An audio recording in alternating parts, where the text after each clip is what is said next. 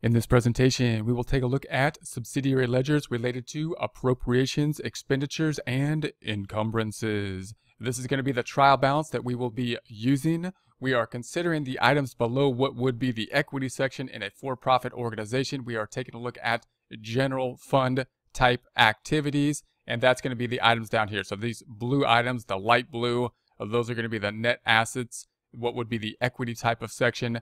Below that, the dark blue, those are going to be the income statement, or what would be income statement accounts for-profit. Note here that when we consider these accounts, we have a lot of other kind of things that are muddying the waters down here, including estimates. We actually posted the estimates to the general fund, estimated revenues, and appropriations, which are kind of like estimated expenses or expenditures, allocated expenses or expenditures, or allocated kind of resources.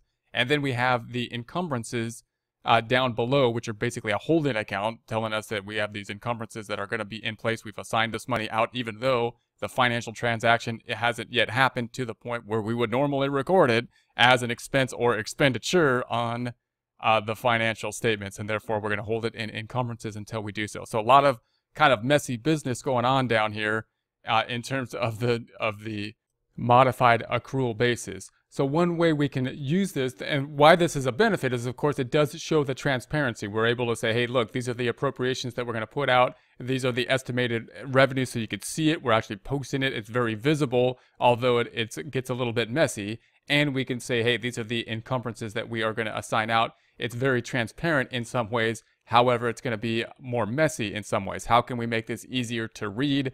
Well, one way is we can put these on as basically one line item instead of making more accounts and making more detail with the detail of it, and then use subsidiary ledgers in order to break out that detail in a similar way as we've seen for subsidiary ledgers for something like accounts receivable representing money that is owed to us.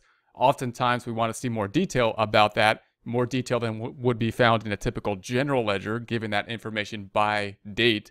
We want to see this detail by customer, who owes us the money. That's going to be a specialized kind of subsidiary ledger.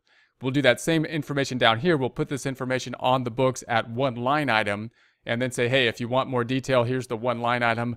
Take a look at the subsidiary ledger, which will have more detail than the general ledger, which will just basically break this information out by date. So that's our goal here. Now, when we look at the subsidiary ledger, we're going to do something a little bit different. Instead of having one subsidiary ledger applying to one primary account here, we're going to use one subsidiary ledger that deals with some of the expense type related accounts, including the budgetary account of the appropriations, the expenditures, and the encumbrances. Therefore, this subsidiary ledger is going to be more messy than we would see for most other subsidiary ledgers, because we're basically taking a look at three different accounts, the detail of three different accounts within one subsidiary ledger, breaking them out by category. Once we understand that, once we realize that, not so bad. Bottom line of the subsidiary ledgers is that they are, going towards the parent account or the master account of these three items. So the totals then of them should add up to the appropriations here, this number, and to the expenditures for the current year, and to the encumbrances for the current year. So keep that in mind. If we keep that in mind,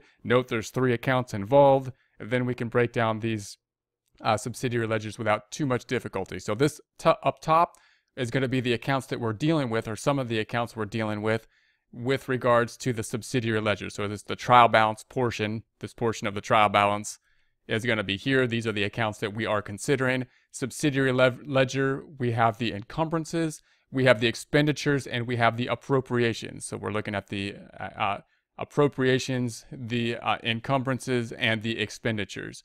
We're going to break them out by category. So this is going to be the governmental type of activities.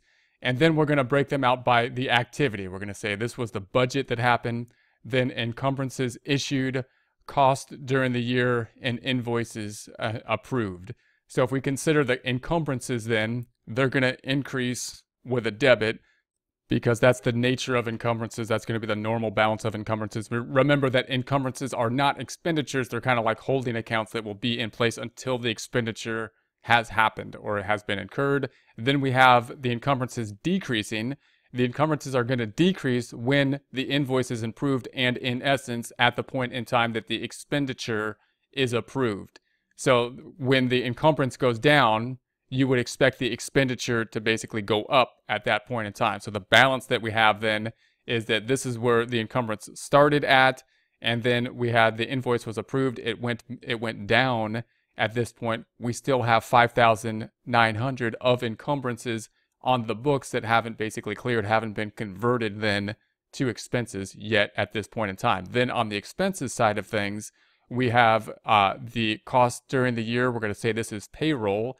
So the payroll item isn't decreasing the encumbrance. So when you see something like this and no related activity in the encumbrance, then that means that it didn't go through encumbrances. We didn't set up an encumbrance and then reduce the encumbrance. It went straight to the expenditure, as opposed to the second item where we have invoices approved, where in this case, you could see that this had a related item going down here. So this encumbrance went down, not the full amount. There's still part of that amount that's still there that hasn't been invoiced, or the invoices haven't been approved for.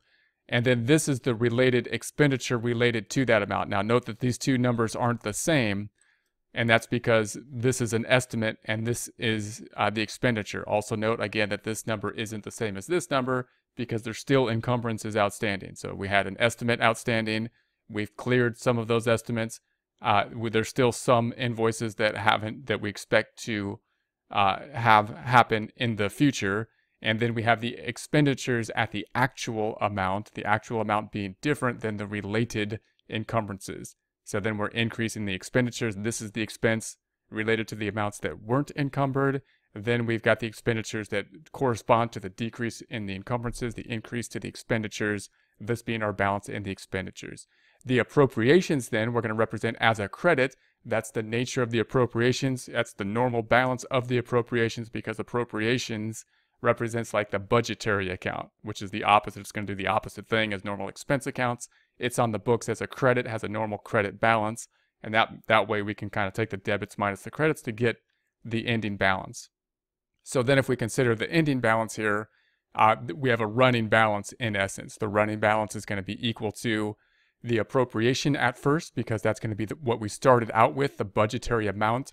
And then we're going to be issuing either, it's going to be decreased by either and both the encumbrances and the expenditures, because the encumbrances are being applied out against the appropriations. So we've got this amount, and then we're going to subtract it by the activity in the encumbrances, which is going to be this amount.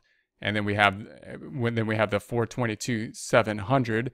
The 422,700 is going to be subtracted by the activity and the expenditures. So if we actually do this calculation, I'll do it for one of them. We start off and we could say it's a negative 489,800. I'll start off with a credit represented by a negative. And then we're going to subtract out the activity for the encumbrances and the expenditures. So we're going to take that and we're going to add to it, because this is a debit, positive. We're going to debit it 67,100. And that's going to give us the balance of the 422,700. There's nothing in the expenditures, so we don't do anything there. And then there's nothing in the next column. We're going to take this item. There's nothing in the cost during the year. There is something in the expenditures. I'm going to take the activity column, this column, and say plus 420,000.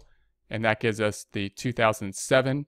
So that's still the amount that are basically budgeted for, appropriated for, that haven't yet been incurred yet, or encumbered, expensed, or encumbered. And then we have the detail of the encumbrance, which is going down, a credit. So I'm going to say minus 61,200, or credit 61,200, which is going to increase it to 63,900.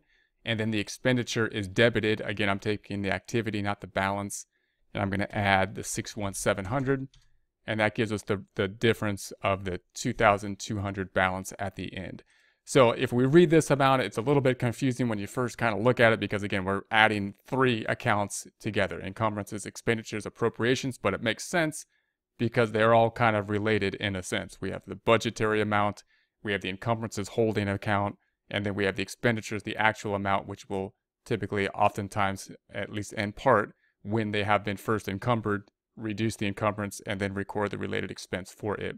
And then we'll break it out by category. Same type of thing for public safety. We'll have to break out the same categorization with regards to the public safety, public works, Health and welfare, same process, same type of activity. We won't go through all of it. If you want to go through it in detail, take a look at the example in the Excel worksheet where we actually work through a problem like this, if not this exact one. And then we have the miscellaneous, same items. And then if we total this information up for all of the categories, then we have the encumbrances balance here, which is going to match out the encumbrances. We've got the expenditures balance, which should match out to the expenditures balance. And then we have the appropriations, which should match out to the appropriations because, of course, it is a subsidiary type ledger.